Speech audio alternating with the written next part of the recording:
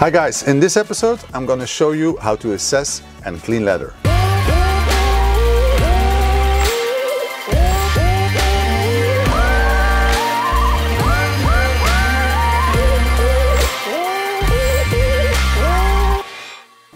When we are talking about real leather, it's important to know what it is. It's actually a flexible material that is made of animal skin, and after that it had several chemical treatments. We have, of course, different types of automotive leather. For example, on classic cars you can find the Connolly leather, which is really full aniline and very absorbent. You have to be really careful when using products on that. These days, in modern high-quality automotive leather, we are talking about semi-aniline leather, which already has a top coat. Nowadays, manufacturers use artificial leather to reduce cost. For example, BMW is using Sensatec, which is fully artificial, and to clean these surfaces, you will need another approach. Today we are working on Mercedes-Benz fine Nappa leather. It has around 25,000 kilometers and it's in need of a first proper clean. What I like to do before I start my cleaning process is to check for any kind of cracks or any kind of seam wear. In this case, all is fine. You have to know when you have a lot of cracks in the leather and you have a lot of dye that could have been gone. Leather is like paint. Once it's done, it's done. You can re-dye, but in most cases it's back to the upholstery.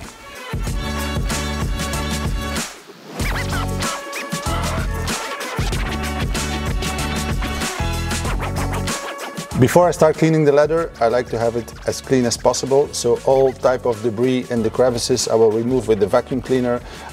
When it's really bad, I like to use compressed air. In this case, it's pretty fine, so I will use the vacuum and get it out.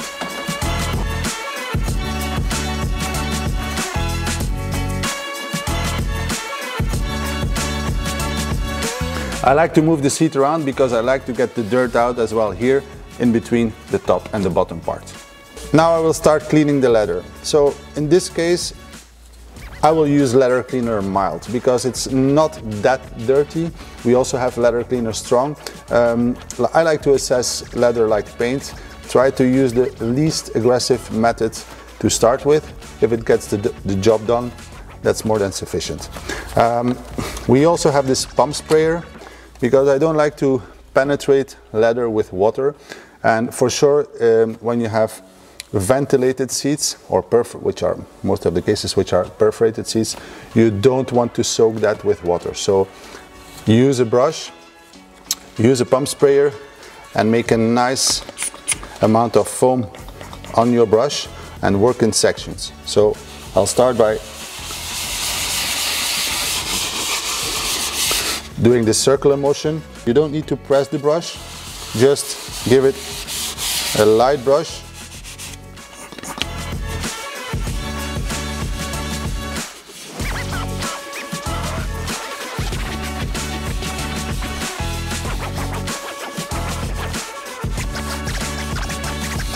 And let the product do its work.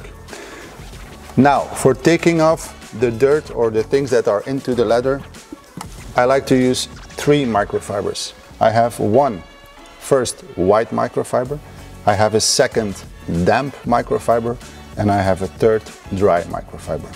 So, first things first, dry one. Do it in one motion.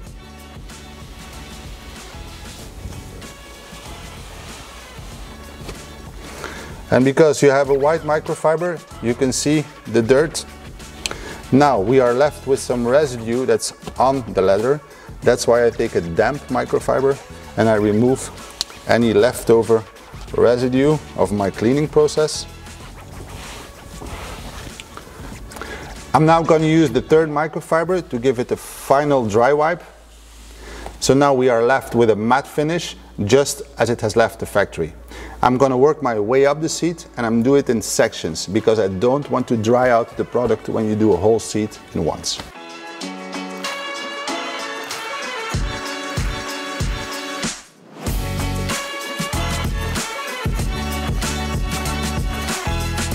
As I work my way up, my brush gets dirty. That's why I have a bucket with me with warm water to rinse my brush.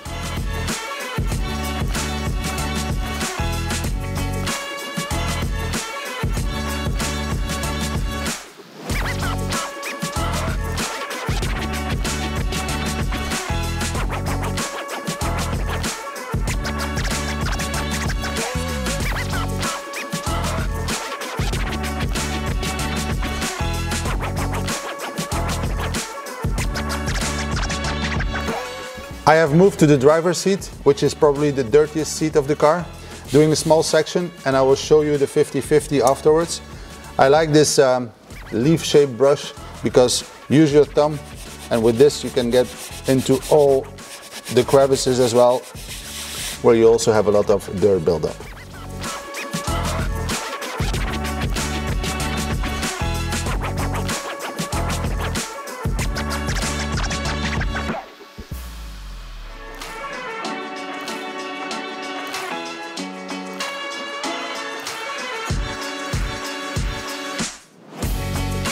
Okay, I'll remove the tape and show you how it looks clean versus not clean. Use an inspection light and double check if you didn't miss a spot.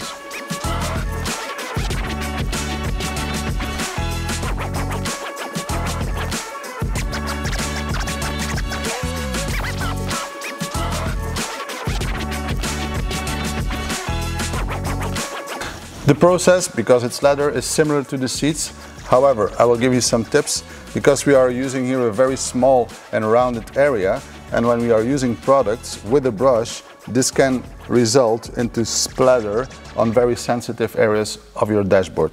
So to prevent damage, you take a towel, you put it on the sensitive parts before you start cleaning your steering wheel, and then you're good to go.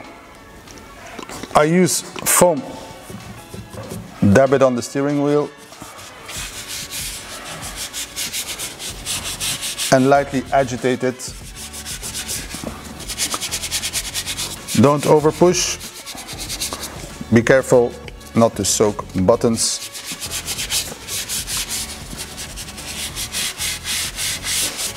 You can also use small brushes or an old toothbrush.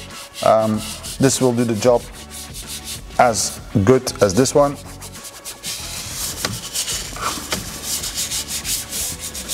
This is what I mean by protecting your surface when you have these, when you push or you are too enthusiastic, a lot of stuff can land on sensitive parts. Okay, now we have agitated the steering wheel with the product.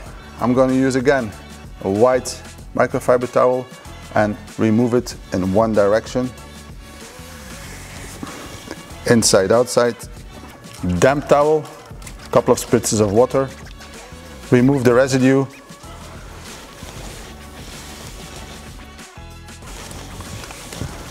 and I take my third dry towel for a final buff. So now we have a non-sticky steering wheel, and I will show you the difference by removing the tape. 2 front seats are done now. I have 4 more to go. That's all for me today. I'm out. Ciao.